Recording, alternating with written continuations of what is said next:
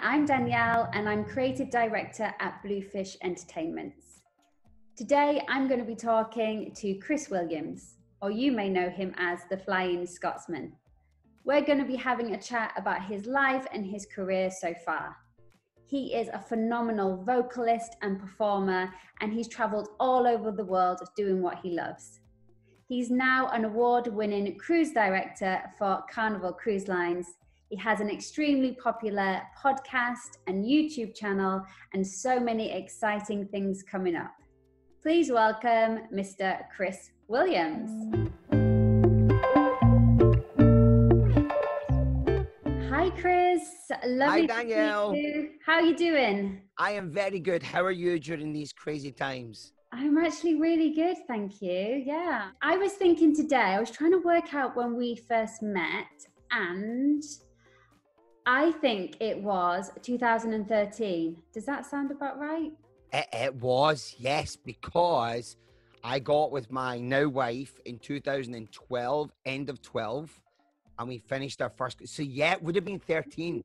Yeah. So for everyone listening and watching, Chris is married to one of my best friends, Kim, which is how we met. And you two met because you were working on Carnival Cruise Line. On a cruise line, yeah, that was it, yeah. So I want to talk about Carnival, but before that, obviously in your introduction, I was saying about how much you do. You know, you're an amazing, phenomenal singer. You're a cruise director, comedian. You do everything. But can you tell us a little bit about how you actually started and got into entertainment? So what was your journey? Yeah, my journey was a bit of a funny one, because from a very young age, when I was a little boy, I was the face of a chocolate cookie company, well, chocolate biscuit company. That was my door to fame. I was 5 years old, and if you've ever heard of a company called Tunnocks, they make Tunnocks tea cakes and Tunnocks caramel wafers, and they're like nationwide. Like the UK has them. It's a bit like Iron Brew. It's everywhere now. And basically, I was the face of this company, where I would literally, they would put chocolate on my face and I would wear a little kilt and I would sing all these little like Scottish folk songs for all the grannies. And that was my first kind of bit of fame. You know, I did that for like 3-4 years. And then, of course, I went to high school, was in all the musicals and the shows and played all the parts, you know, from Oliver to Teen Angel and Grease and lots of kind of big stuff. But then my professional side is I went to college when I was 16, just coming up for 17 years of age. And that was my first kind of professional stuff, where I was doing plays and drama, acting and performance. But musicals is where I wanted to go. I really wanted to go somewhere with musicals. But for my voice is very, it's very specific musicals that I would be cast in. Because when I was 16, I thought, oh, I'm going to be in Les Mis. But that's never going to happen, because I am not your typical Les Miserables singer. So my kind of sound is more, akin to We Will Rock You, American Idiot, Jesus Christ Superstar. It's that kind of high rock tenor voice. And basically that was it. I then went on from there to get my first professional job working for Open Wide International. And I was part of the production team, and that was my first big professional job. And went on from there and did all that. So I've heard you sing. I know how amazing you are. And I'm sure that's always been the case. But what was it like auditioning? Did you walk straight into that job? Did you have to audition for a while? Do you like auditions? I'm one of those ones that I've never done a lot of auditions, and it's not to say, oh, I've never auditioned, I get the job right away. It's just some jobs have literally kind of fell into my lap. The job with Thompson fell into the lap because one of my good friends, still to this day, the male singer that was supposed to be in their cast dropped out, and they needed someone ASAP. So he literally phones me and says, hey, listen, I really, really do you want to come to London and get a job? We're at Pineapple Studios.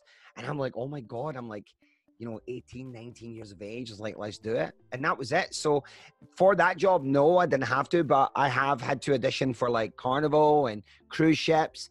And yeah, I do have a really, really funny audition story for Carnival, which is absolutely hilarious. Because I went there with an ex-girlfriend at the time, and she was auditioning for Carnival the day before. And there was about 150 girls all vying for this, maybe 10 or 20 jobs. And it was just a cattle market. I'll never forget it. And the next day, she was having a day out with the girls and I was having a day out with my friend. And basically we all went to London for the day, and she went and did her thing and we did our thing. And then we walked past Pineapple and it was the boys' auditions for Carnival. And literally, I kid you not, there must have been about like 10 boys in there. Wasn't busy at all, like really quiet. And I probably had maybe 1 or 2 drinks at the time. Like I was really like having a great day. I was wearing shorts and t-shirt. It was the summertime. And I turned around to my friend and I just went, let's go and audition for Carnival. We've got nothing else to do right now. Let's go do it. And I went in there and they said to me, do you have your headshots and your resume, your CV and your music? And I went, oh no, I've left it in the car. I was lying. And I went outside and we went to HMV and I got backing tracks for 2 songs, Impossible Dream by Luther Vandross and Roxanne by Sting. So 2 really kind of high, powerful songs. And I then went to Snappy Snaps and got passport photos for my headshot. And I literally wrote out my resume by hand. And I went in line, and the best part about it was at the bottom, I had to write how I heard about the audition. And I just wrote at the bottom, from my extremely hot girlfriend. That's what I wrote at the bottom. So when we're standing in line waiting to go in for this big audition, like there's boys like sweating and they're like, ma, ma, ma, ma, ma. They're all warming up. And I'm standing there in my shorts and t-shirt and they've got all of our CVs. And the woman who I know very well now, she leans out and she goes, who here has a very extremely hot girlfriend? And I just pop my face in and go, hi there, that's me. How are you? So I already made my mark by standing out. And I walked in and the man that was doing it, his name was Ray. He literally looked at my resume and the passport photo and thought, this is a wind up. And I thought on the spot, I need to think of something to say. So I just said, oh, I'm really sorry. It's not my good side. The 2 people at the side of him did that laugh, but he didn't laugh at all. And he just went, okay, sing your songs. And I sang my songs, and the moment I opened my voice and this big note comes out, like it was that kind of Hollywood moment where everybody at the table just all looks at each other and goes, what? And within about 5 minutes, he became my best friend. Like he was walking me up and down the room, seeing if I can dance, seeing if I can step ball change and paddleboard and all that nonsense. And I'm not a dancer. And literally there and then, that moment, they offered me a job to start in 1 week in South Carolina to literally go and join a ship. That is the plot of a Hollywood movie. That is a Hollywood movie. It was so wild and so crazy, and broke up with a girlfriend over it because she didn't get the job and I did. And that was one of my things I said to them. I said, oh, I'm really sorry, but my girlfriend came here yesterday. And their exact words was, what was her name? I told her the name. And they said, oh, she didn't get picked. They're telling me this. And then they said, but I tell you what, if you accept the job, we'll put the 2 of you together and you can work together. So I come out the audition room so happy, and I pick the phone and go, hey, baby, guess what? Me and you are going to join Carnival. And she was not happy because the reason she was trying to get a job on a ship is she was trying to break up with me, but I didn't know. So I then went, but guess what? I'm coming as well. And that was it. That was my nearly 10-year career at the moment with Carnival. So obviously you mentioned Carnival. So 10 years you were a vocalist with Carnival. So I'm coming up to my 10-year anniversary at the start of next year. And basically for 5 years of that whole time, I was a vocalist and dancer, a playlist performer, and basically having to sing, dance, act, the full thing. So that's been that part of my job. And now coming up to my 5 years as a cruise director. So for people that maybe haven't worked on cruise lines or haven't been on holiday, can you tell us a little bit about what a cruise director does? What's a typical day as a cruise director? So the cruise director job is something that for me was something that I'd done previously in a job before. When I worked at Thompson's, I went on one of their ships to cover. They needed like a singer to go on there. And what happened was a role had opened up as assistant cruise director. And basically what it was looking after the entertainment team, making sure the schedules are done. But not only that, you're a performer as well. So you're kind of getting the best of both worlds. Now, as a cruise director for Carnival, it's so different. And that's the reason I took the job in the first place. Was back in the old days, if you were on a cruise ship, your cruise director was the guy who would wear a tuxedo, stand and greet people to their tables and be the voice of the ship, and that was it. However, Carnival has changed all that. The cruise director role is now completely different, because now 95% of the time is just me entertaining, and 5% is looking after a team of maybe about 5 or 6 who are your fun squad. They're like your hosts who look after the trivias, the quizzes, but your job is to entertain. Now, that's not just, talking and being the kind of information guy. You're singing in shows, you do your own show, you're dancing at parties, you're meeting up with people, you're doing a bit of everything. And it's great because now I don't have to worry about that side of looking after like the schedules and the emails, because now in our position, we have someone who's called an entertainment director and a cruise director, and it's kind of like a partnership. So they look after the team of 35 people and all of the paperwork, whereas you are literally just entertaining guests and making sure that they have a great vacation. That sounds like a dream job. And it seems like you have so much fun, but I know from speaking to you and from speaking to Kim that the hours, like literally you're never not working, are you? So how do you find that? Like 3 months on, is it constantly no days off? It's usually 4 months. Because now with my family, I have 4 months on and 2 months off. And basically I'm the kind of person though, when I was in a cast, when I was a singer and a dancer, for anyone who doesn't know, you're basically maybe working 3, maybe 4 nights in a week, but you're only working maybe like 2.5 hours, and all your days you're doing nothing. And I'm the kind of person that I need to be doing stuff. So I was always the kind of playlist performer that would always phone the cruise director and say, hey, do you need someone to be part of the game show tonight? Do you need someone for this? And they used to love me because like playlist performers and that kind of, singers and dancers, we don't do that other stuff. But I was the kind of one that was like, I need to be creative. I need to do stuff and it keeps my brain working. And for me, it's a big thing. But the job itself is, and I can't sugarcoat it to anybody who's thinking about being a cruise director. It is literally 7 days a week and you're on call 24 hours because at any point, anything can happen. You're the first point of call, captain, then you, because you're the voice that people need to hear. But on a typical working day, you're working maybe 13, 14 hours a day. And it's full on. The moment you open your door, it's imagine being on stage in the West End, but being on stage for 14 hours. You can't ever switch off. You have to be on 24/7 and making sure that you don't, you can't have a bad day. If you have a bad day, you leave that in the cabin, you get it out, and then you have to open that door and go out there. So positivity is massive if you're ever becoming a cruise director. So massively mentally draining as well as physically. Yes. So what kind of advice would you give anyone, not just if they're interested in being a cruise director, but going into entertainment, especially now with these difficult or different times, should we say? Do you have any advice that maybe someone's given you or that you've found worked really well for your career that you want to pass on? Yeah, my biggest advice is it's so cliche, but honestly, it's worked for me so much. Say yes to everything. Honestly, the reason I say that is now, especially with what's going on in the world, people are struggling for everything. And sadly, we can't be picky. We can't, pick and choose our moments and our jobs and our careers that way. We have to take what's there.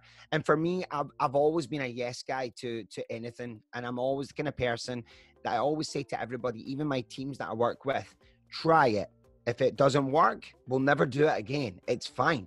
But don't be defeated before you actually get to the main goal. So always be the yes guy. And then of course, once you get to a point where you've done all that and then they ask you to do it again, then you can make your decision up and go, well, I've already done that. So maybe not at this time. But if something comes your way, a job opportunity, anything, always say yes. Always say yes. That's always been my motto. That's a great piece of advice. And I think it goes with you. And as you were saying, that positivity that you have, just be open to everything. Try it. Yes, always be the yes person. A couple of things I do want to ask you about. So firstly, in my introduction for you, I mentioned that you are also known as the Flying Scotsman. Yes. So can you tell us a little bit about how all that came about? The show that you do, the concept, your persona, all of that. How did that come around? Yeah, it came about. I've always been known as Chris Williams, and when I was in cruise ships, I needed something. I needed a name that was going to stick out.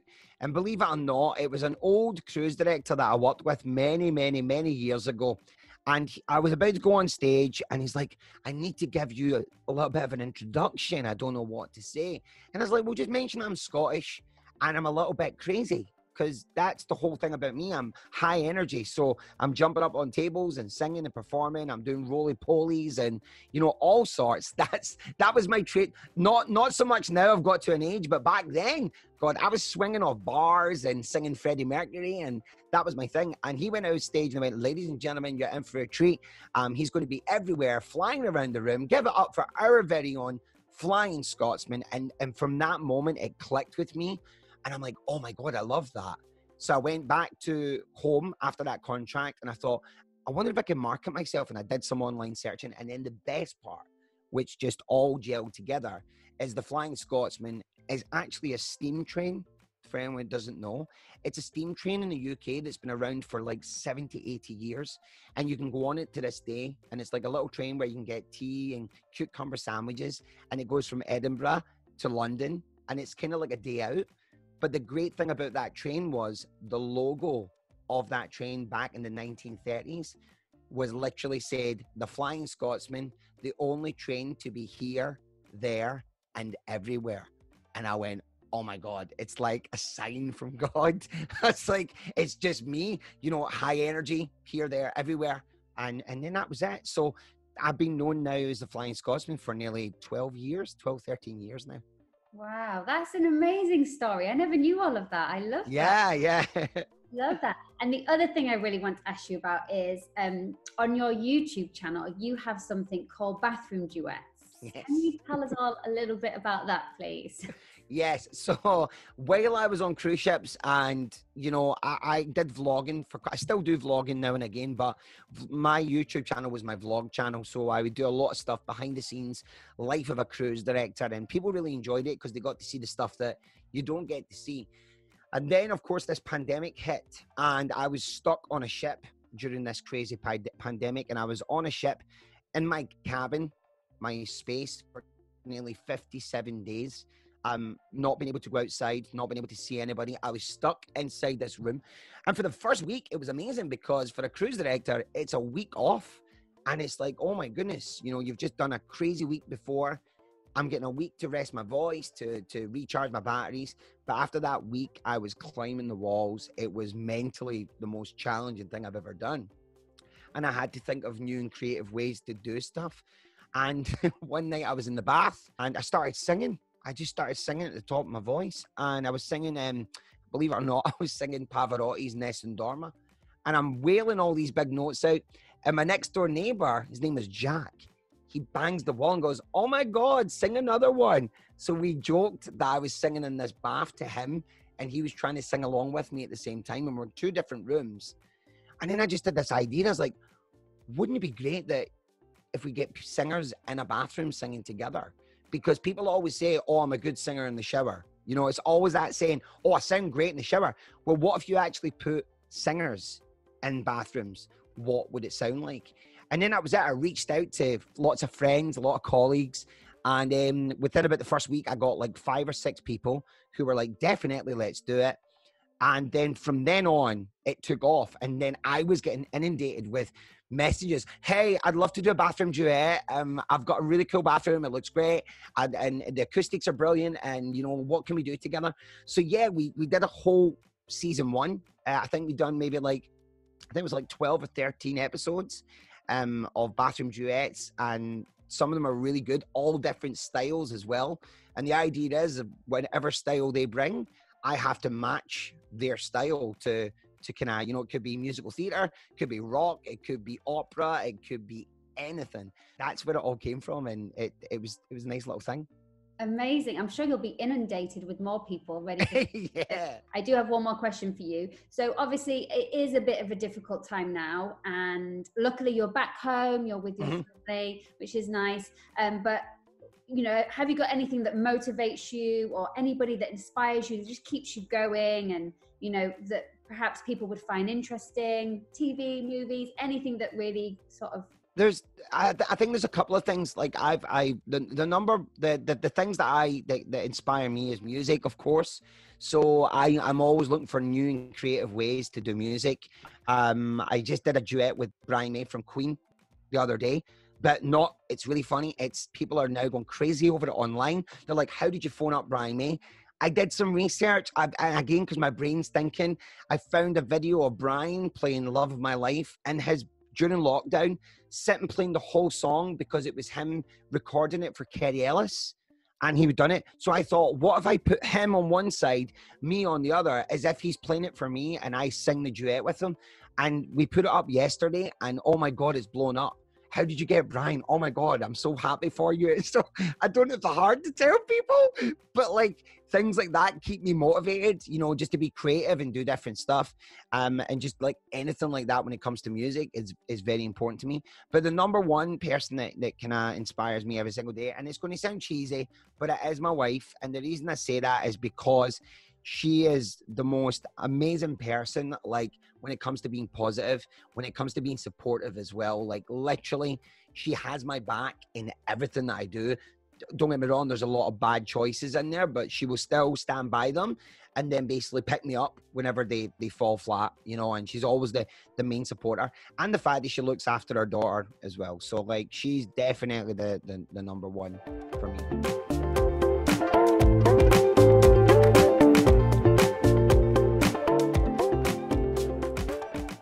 I love a quick fire round. I love it. I'm just going to throw questions at you. Let me know Woo! the answer that comes to your head. Okay. Yeah. I think I know the answer to this. Favorite drink? Favorite drink? Favorite drink? Iron Brew. Thought so. Summer or winter? Winter, every time. Favorite rainy day movie? Oh, it's got to be Alpha Papa with Alan Partridge. Great choice. Great choice. Sweet or savory? Savory. Texting or talking? Talking. Can't text. Hate it. Favorite TV program? Ooh. Game of Thrones. Okay. Celebrity crush? Oh my goodness, there's loads. I'm sorry, Kim. There's so many. I think my number one is still to this day. Oh, I'm going to say it's Charlize Theron. Great choice. Yeah. Number one superhero? Oh, Batman. Hands down. Okay. And then finally, if you could have a superpower, what would it be? It's a choice, either flight or invisibility. But I think flight, because then I can fly up to Scotland and see mom and dad and be back in time for tea. So I definitely say flight for me. Well, you are the Flying Scotsman. Hey, there we go. Boom. Boom. Chris, thank you so much for taking the time to talk to me today. It's been an absolute pleasure, and I'm sure everyone's going to love learning a little bit more about you. So until we see each other in the flesh again, stay well and safe. Thank you. Thank you so much, Danielle. Thank you. Stay safe, everybody. Bye.